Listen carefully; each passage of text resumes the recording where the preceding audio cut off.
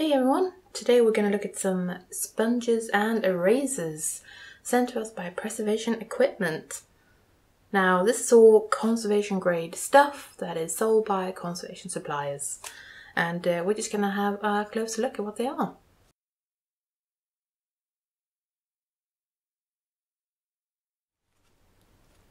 We're going to start with this.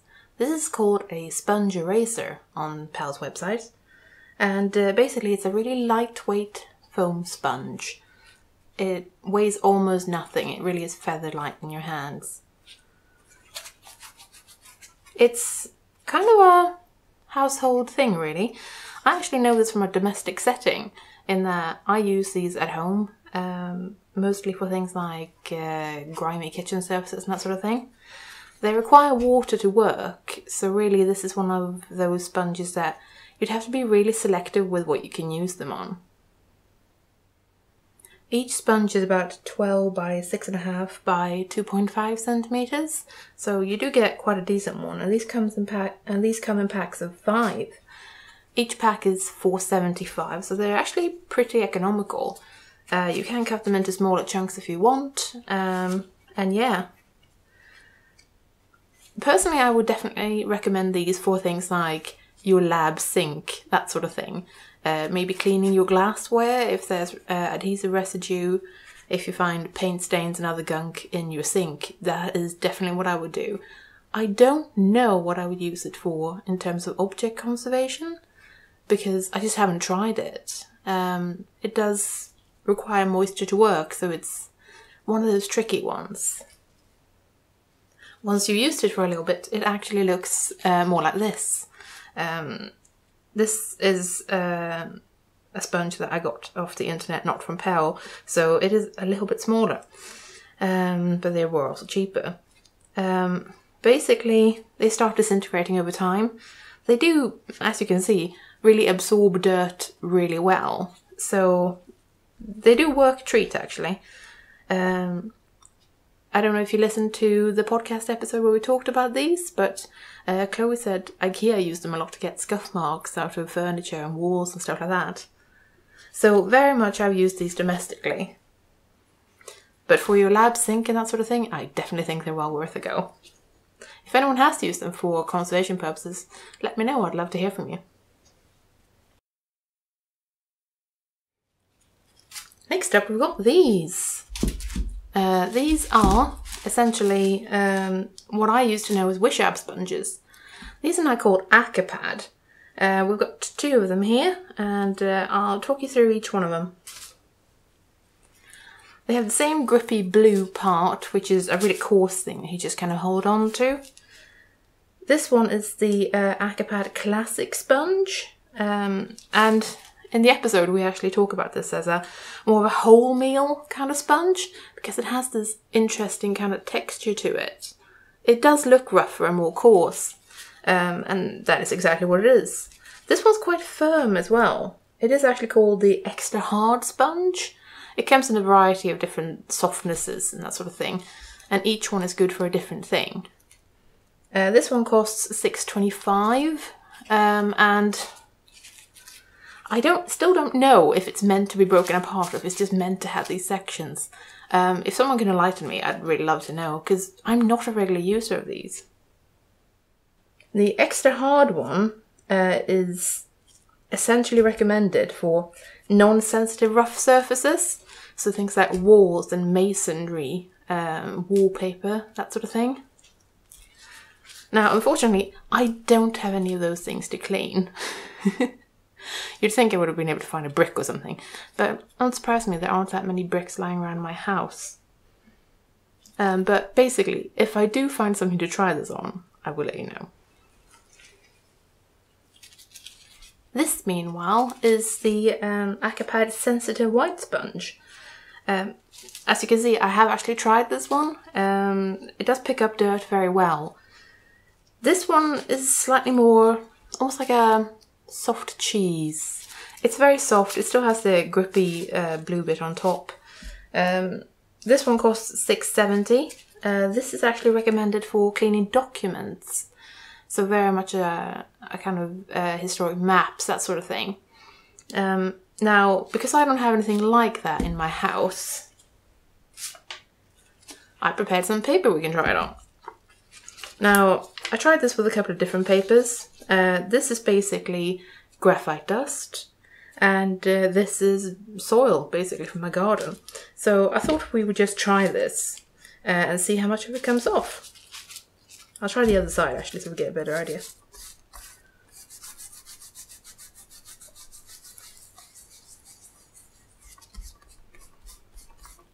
Now, I'm not necessarily cleaning this the way I would an object or a historic document.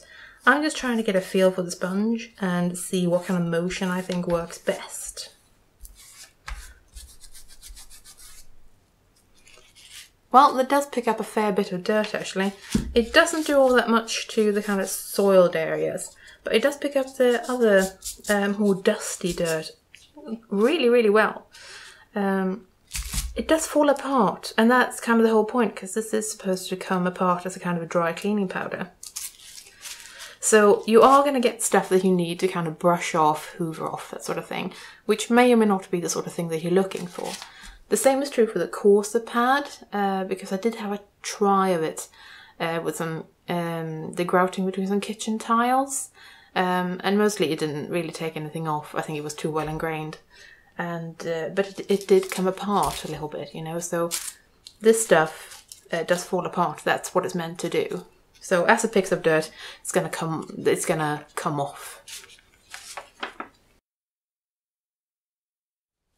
Next up, we've got one of my personal favorites. This is smoke sponge. Smoke sponge is very much a staple in my life as an object conservator. I love this stuff. This is the small version. They also do a larger one, which is more of a brick, really, that I then cut into smaller pieces. So that's what I'm used to. At the time of recording, the small ones cost $1.95 each, and the larger blocks $2.95 each. It does have more of a rough surface than the Acapad I just used. So there are certainly things I wouldn't use it on because I'd be concerned about the surface texture, but overall this is a real workhorse in my lab. Normally I cut a bit off, so actually this would have been about this size. But yeah, so I normally cut this off into little sections so it's easier to work with.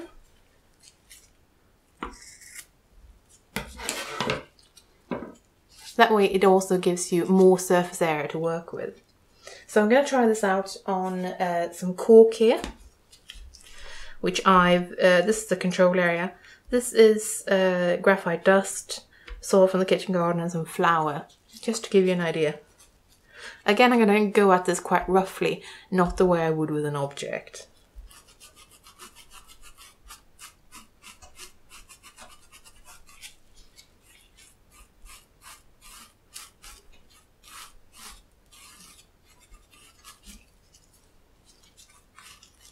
Well, I would say that you quite quickly see quite a noticeable difference there.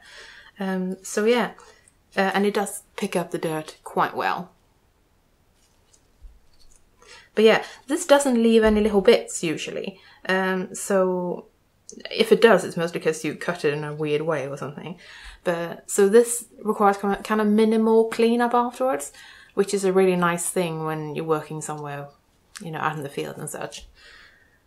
So for me, smoke sponge is always a really good thing to have. Now, these are made out of natural rubber, and obviously that might be an issue for some people. They do a synthetic one as well, which I haven't tried.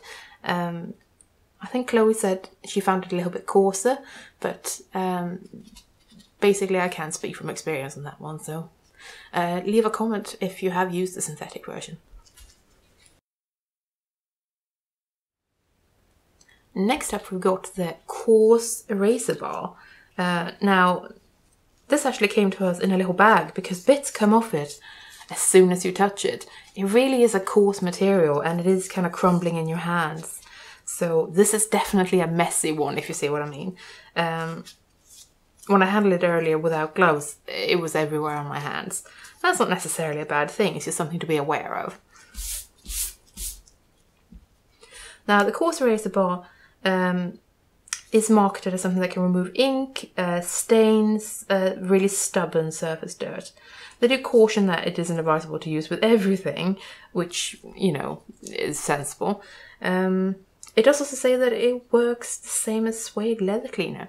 I don't know really what that means, and I didn't have anything leather to try this on, unfortunately. However, I thought I would try it again on the cork. This is quite dense as well. It's really heavy in your hands. Each of these bars cost $2.95 at the time of recording, and you can get a pack of 10 for $23.60. So if it's something that you need in bulk, then you can get them a bit cheaper.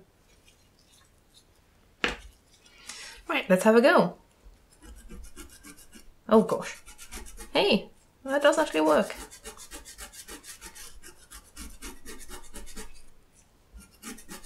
That is no joke. That takes the dirt right off. Really quickly and easily as well. As you can see that it does stain that corner a little bit. And yeah, you do have stuff everywhere. But that has cleaned up remarkably well. And quickly too. So I suppose if you have a surface that can really handle it, that's actually a really nice quick alternative. Not one I'd previously considered. I think partially because coarse is in the name, I think that would have made it feel a bit off-putting for me, but it is true to the name, and you know what, that's surprisingly efficient. Cool.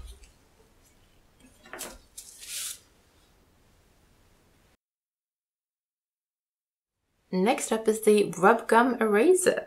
Now this dainty little thing doubles as a non-abrasive eraser and a dry cleaning bar. This comes in huge packs of 12. I mean, I say huge, you're probably going to need them, right? But they come in packs of 12 and they're only $3.95, so very, very economical. Now I'm going to take out my test paper again and see if this does the trick, basically.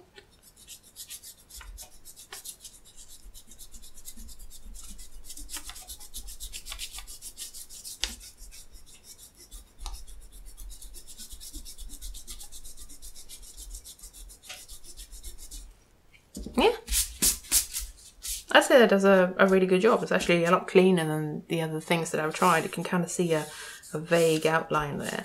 So yeah, actually that does work. It did a little bit to the soiling, but you know, it definitely took this off, no problem. For funsies, I'm going to try this on 2 other papers that I've prepared because they're slightly different. This is a really coarse paper with a slight texture. I've also got a finer textured paper and a really thin Japanese one. This is the other textured paper I was talking about, so I think I'm gonna do this side.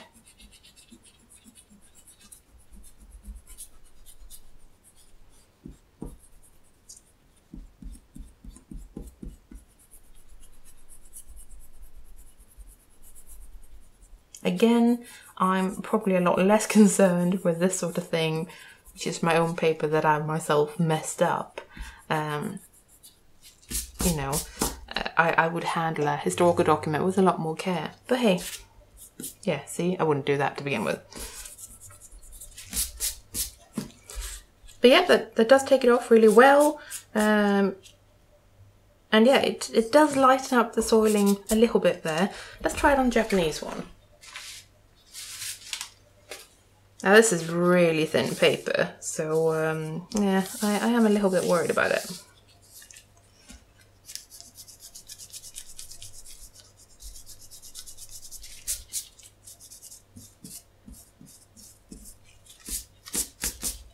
Yeah, I might not use it on that because that is a bit thin and I feel like it's about to tear. But I have to say though, you know, as far as erasers go, that's not bad. Yeah, obviously it leaves all the stuff after that erasers do, but that's to be expected. And yeah, does the job, doesn't it?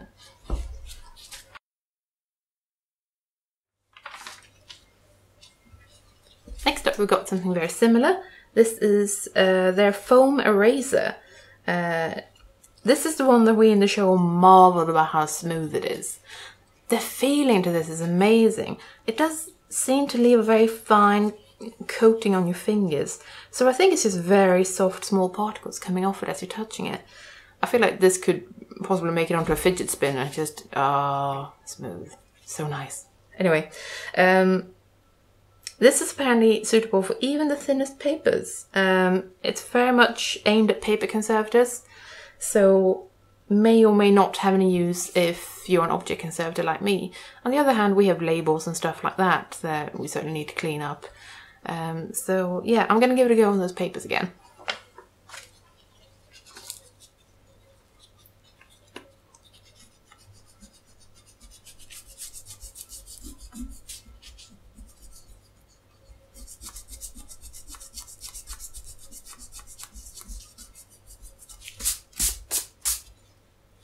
I mean, I wouldn't say it does anything at all to the soiling, but it certainly does clean up the dust, which is what you'd expect from something like this, really.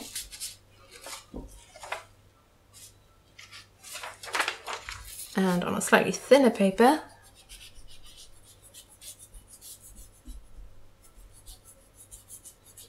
it does work noticeably better on a thinner paper.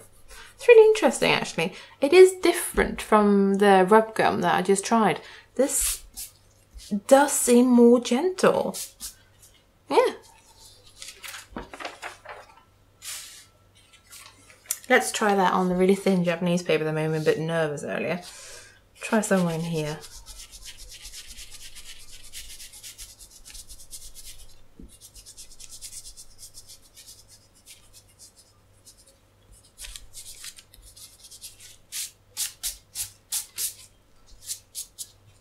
Yeah, I feel more at ease using it on this. I'm still worried about it, but it does do a better job than the rub gum, actually. I think it doesn't have the same grippiness. The rub gum is a little grippier, so it kind of hangs onto the paper a bit more. So this doesn't, which is presumably because you get this wonderful effect where it starts coming off on your fingers. So yeah, actually, I think this would work a treat on really fragile papers. Do leave a comment if you use this regularly. I'd love to hear. Oh yes, and by the way, a pack of 10 of these is $8.95. So they are a bit more on the pricey end, but even so, they do seem to work a treat. Next up, we've got the document cleaning pads that PEL sells. Now, this is the brand Arc Care, and yeah, we tried to describe this on the show, but they are a little bit odd to describe. They are just little soft sacks filled with a kind of cleaning powder, and yeah, basically, I have actually used these quite a lot actually. So I'll give them a go on the paper, but I already know these work a treat actually. It's more of a broad strokes kind of cleaning job for these. They do work, yeah, on, you know, paper stuff. So if I have a large printing that just needs a kind of a surface clean and it is definitely really stable, this is definitely something that I do. Basically, you can rejuvenate it by working it a bit, and then the cleaning powder starts coming out through the fine holes in the fabric, and it's kind of therapeutic, really. We did have this thought on the show that it does say that these never need to be washed and they are endlessly reusable, and I don't know if I think that's true, because they do pick up dirt. I mean, the fabric does get dirty, so I don't know if there's any if it ever transfers onto an object. So I'd be curious to hear people's thoughts on that. And that these are very soft. I wouldn't use it on anything that isn't paper or a really smooth surface, because I feel like something would snag and get caught on the fabric. It is very smooth fabric, but like, I probably wouldn't use it on, you know, a wooden object or anything like that. As you might expect, because it's full of cleaning powder, you get stuff everywhere from this. So this is very much one of those things that you need to brush off and hoover up afterwards.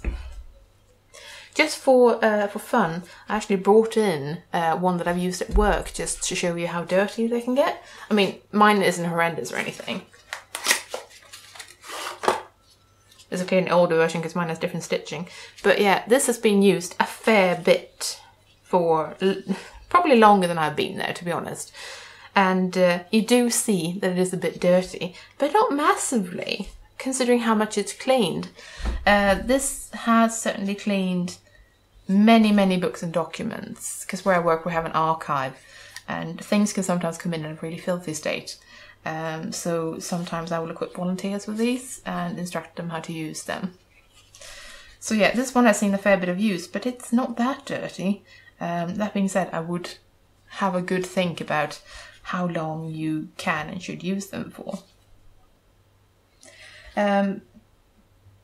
The powder they contain is, you know, soft and grit free, so it's very gentle.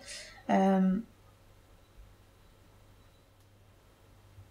each one of these costs $2.95 currently.